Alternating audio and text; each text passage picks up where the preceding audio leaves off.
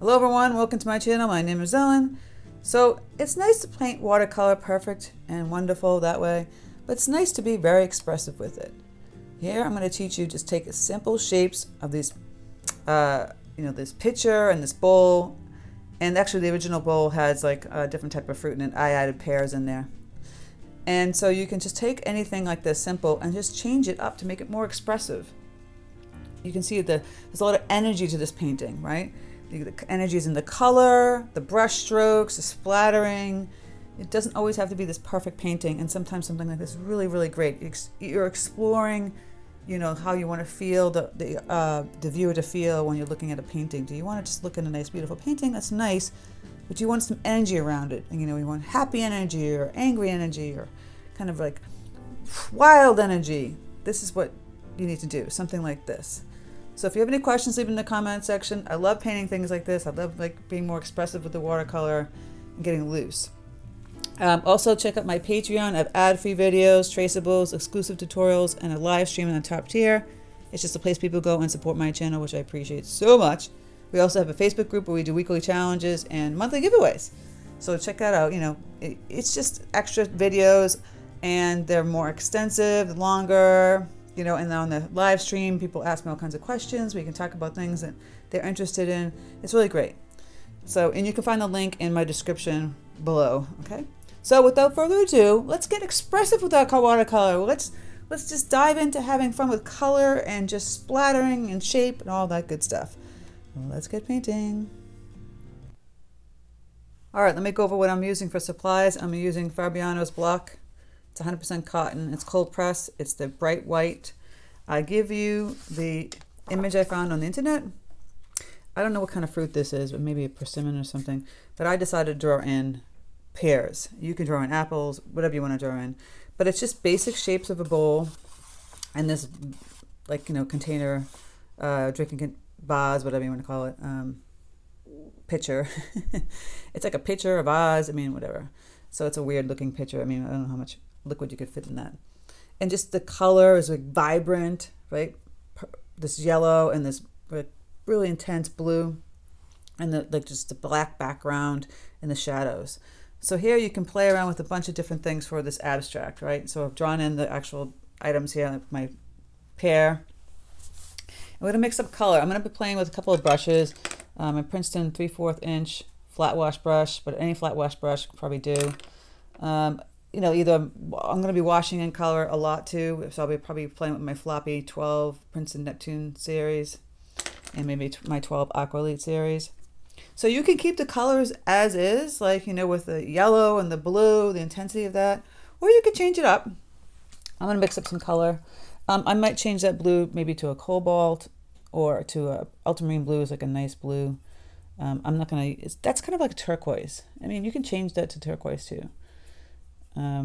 Whatever color works for you. And I'm using cadmium yellow deep for the yellow, but you can add, it's like an orangey yellow, maybe add a little orange or a little bit of red. I have cadmium red light, so I can make it like a nice yellow orange. So for this exercise, it's abstract, semi-abstract, I'm sorry. You're not having to paint exactly how it is and perfect. We're going to play with this, right? We're going to play with messing it up and splattering and putting in shadows and all that kind of fun stuff. So just get some colors ready. Get your paint activated. I sprayed my paints down. I'm going to get this little red ready here. The blue is kind of going into it. I'm going to have to stop it from moving. And because my palette is tilted. Okay, it's going to make it muddy. So we can start off with the blue, play around with that a little bit. So here's another trick. You don't have to paint it perfectly. You just get real expressive. So here I'm going in with the paint. Just kind of going in. Really kind of deep in here. And I'll probably water it down a little bit here. You see the edge gets a lot of pigment. Maybe go back in with more of that. And I'm just playing with loosening up the water in here. Just making sure the bowl is perfect a little bit, the shape. Just like that. And I'm going to go back in and grab the ultramarine blue. Again, we don't have to get perfect with the shape. You can try and get perfect if you want to. Like, see here, I'm going very gently and getting that shape in. Going back with the paint, mixing up around here. Now it shows the photograph. It's like a lot of light here. So here it's pretty dark inside, and then out here it's pretty light. And keep that like that. Now I'm gonna mix some like Payne's gray into this blue. Just getting it really darker here. Dark over in here. Actually, it's light from this picture. Shadows are kind of funky. Gonna get them over here. Okay. So you got the bowl there. I'm gonna get the yellow one in too. We're gonna play around with messing up the color a little bit. So I'm just gonna put the yellow going down really fast. See, this is like when it's semi-abstract, you don't have to be perfect. You can just go in really fast. I'm mixing up my yellow really fast here. And it touches the blue. Don't worry about it. See, just painting this in pretty quickly. Getting the handle in there and the inside. Okay, now when that's wet, we can start to play with some color. Gonna take my cadmium red light. Gonna go in here and just throw that in. Let's play with color. The inside of that. And out here, right? You can put a little bit down here. I'm gonna grab some more of the ultramarine blue. Put it down here, put it out here, here. Now it's blending into this one a little bit. I'm gonna have fun with this. I know there's a method to my madness. And then there is burnt sienna here for the table. I'm kind of mixing it up here. Sorry, burnt sienna. Burnt umber. I mix a little Payne's gray. And I'm just gonna go like this, because the shadow is here on the table. I'm gonna turn it here. Getting that really quick shadow. You see that? I just kind of went, and I got that. If you want to add a little blue to that, boom. Just really quick. You see that? I added the black with the brown and across here. Now I'm going to do a little thing called mess it up. I know. I'm going to put the pears in too. The pears can be yellow with a little green. Let's mix up some green. I'm going to go in real quick. So yellow, leave a little white, add a little green. All that good stuff. And then put a little red in there too. Cadmium red light. Tap some of that in. Woo! And a little stem. Okay, I have the flat wash brush for a reason. So I'm grabbing some water on there, and you know I'm going to play with this. We're just going to move the paint from all the things we have, like distort it. See? Grab it, kind of twist it. Add a little paint. You can tap a little other colors in there, right? Get that. I'm just going out like this. I'm gonna grab a little black, which is Payne's gray, distort it a little bit. You can even take your brush, grab a lot of paint, and just kind of splatter around too, like that on the side. Get that energy. You see how this is going? You can kind of lift after you do that edge.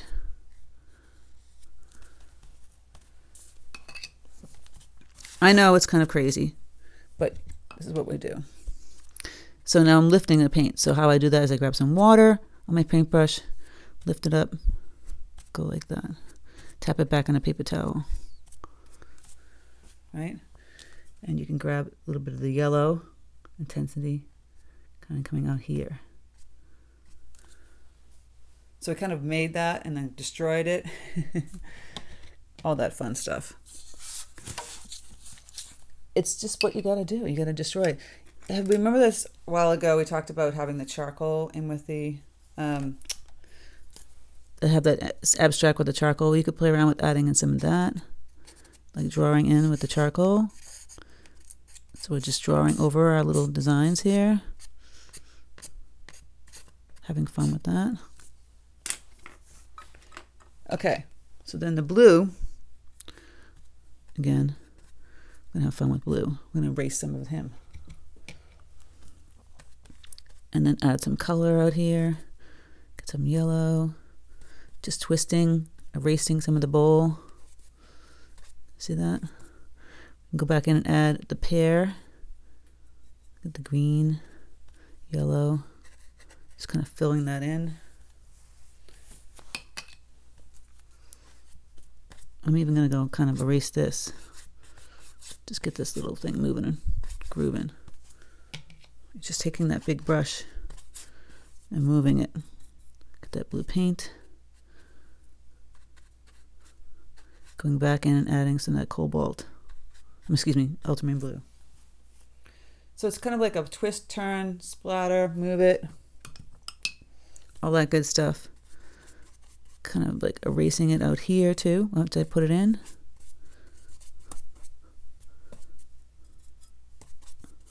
Dark color. So the background is pretty dark, right? I'm going to grab some Payne's gray. I made a line where the background is in the table, and now I'm going to really go in and add that. Kind of right back here. After I just moved all that paint. Right? You see how that's kind of forming now? So it's not really super abstract, but it's semi-abstract. I'm going back in and getting some thicker of the Payne's gray. Coming in here. And then I'm just going to mess that up. Get some water, kind of twist that around. Just like that. It's more expressionist kind of painting. Now we had that charcoal there, right? You can just put a little water and it just kind of changes that a little bit. See? It's going to change that whole look of that vase or picture just by using a little charcoal. Again, you can get really dark with adding that Payne's gray in there and even here. See? Just tapping it in with the flat brush. Really thick, like right out of the tube. And it's a little wet over here. Very expressive. Watercolor doesn't have to be this perfect painting all the time. It can be expressive, how you feel about things. So here I'm just adding in this Payne's gray really thick. So it highlights my little pear in the bowl. You see how that kind of just got like, and then down here, I'm gonna go in here.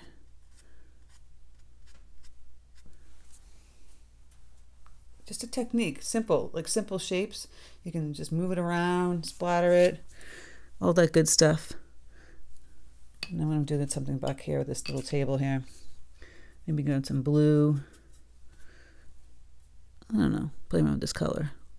This yellowish color.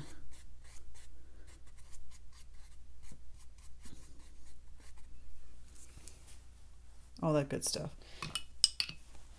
Now I'm also gonna take, see it's still damp, you can take a paper towel and kind of remove it on the edge and play around with this a little bit more. See? The bowl. Don't do too much though, because you do actually wreck your paper. I'm gonna go back in with this ultramarine blue right on the edge and down below here and here. Getting more expressive with my bowl. The expressive watercolor. That's how I call it. That's what I'm calling it. That's what I'm sticking with. I can add a little more yellow back here, real intense right out of the tube, just to brighten it up. And even in here. Look how quick this was. just to paint something real expressive like this. Just a simple bowl full of pears in a little vase, or a, you know, this is a pitcher of some sorts. I'm going to grab some blue and some this color. I'm going to go back here. Again, see how I'm just taking this flat wash brush?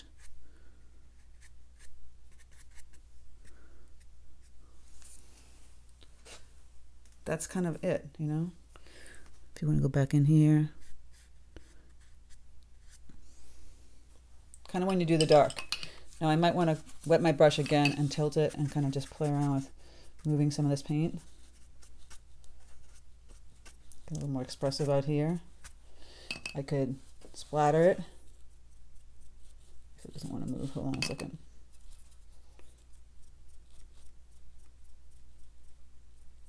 Just leaning in on that section. Look at that, you get this really kind of cool expressive look. I'm gonna water it a little bit here. Or you could spray it too.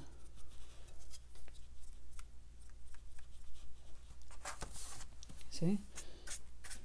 Play with your paints. I really love the splatter here. It's kind of like very exciting. And it's kind of fuzzy here for this picture, so I might want to remove some of that paint so it's really a crisp edge on the side. A little fuzzy. I can go back in and add some of that bright yellow.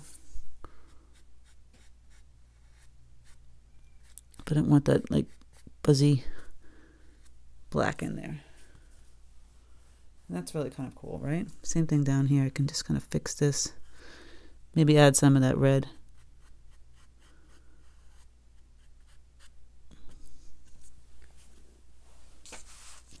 And then we have our expressive watercolor, you know, still life. You might want to tweak it a little bit here and there. Like I said, blue up in here. It's still very damp. I lost the bowl exactly how it looks, but it doesn't really matter to me. And you could kind of push it out like this if you wanted to also. So it's kind of like erased. And a little bit here for highlight. I'm going to remove some paint again. Tapping back on my paper towel. But that's my expressive still life. Really quick. Just a study, you know, play around with it. You don't have to do this really intricate, super detailed painting. You could just go in, go back in with this charcoal pencil. These are great. These are the ones you kind of peel and you twist off and you shows the charcoal. And like I said, if it's a little too fuzzy in here, you can kind of just either make the edge really, really tight by adding in the thicker paint. See, mine's a little fuzzy. And then it won't be so fuzzy. There. Really kind of sharp. And that is my expressive, I wouldn't call it abstract. It's just an expressive still life. These are tricks that you can try and play with. You know, maybe in here I would like the splatter I did over there. Maybe I could have done some splatter over there. Yeah, see? I'm kind of going this way with my paint brush. Getting some nice expressive looks. We got a little white thing happening there. I don't mind it. It's kind of fun. And then you can just take a little couple of colors, like maybe like your red or whatever color you have. Get some more like tonalities in here. Just change it up a little bit. See, adding some more color, just to make it a little special. Leaving the green here. Oh, this one bled a little bit in here. Just gonna lift it and add some red. My pears. All right. So I hope this was fun. Maybe you learned something. Maybe you thought I was a little crazy. But I love to play, and I think you should too. You can go a little bit darker in here, as you saw the shadow in the actual photograph. Gonna add a little of that Paynes gray, and it's going to really highlight the fruit even more. The blue got a little bit in here. That's fine. All right, so I kind of removed some of the paint over here because I felt like it was getting a little too blended, so you can see the highlight better. You know, there's a shadow going on, like you saw in the photograph of here, kind of happening with the bowls. You can play around with that. It's up to you. Yeah, you just play with the paint, splatter it, remove it, you know, add some color, just have fun. Simple shapes really are the best way to start with something like this. And if you feel intimidated, you know, maybe do something else. But I think it's super easy for any skill level. I think this is fun for any skill level. Playing with splattering and all that.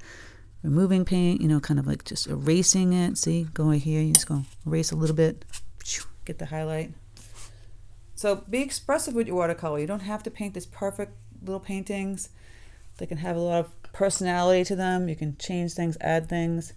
You know, I might go in and even splatter some nice red in here. Change it up. Make it different and unique. So I hope this was fun. I hope you had an enjoyable time watching me paint this and learn something from it. If you have any questions, leave them in the comment section. Listen, get expressive with your watercolor. Have fun with it. Don't paint like this perfect picture all the time. Maybe you paint it perfect and then you kind of play around with it, removing it and erasing it, and it has a more expressive feel to it. All right. Thank you guys so much for stopping by my channel. Take care, and I'll speak to you soon.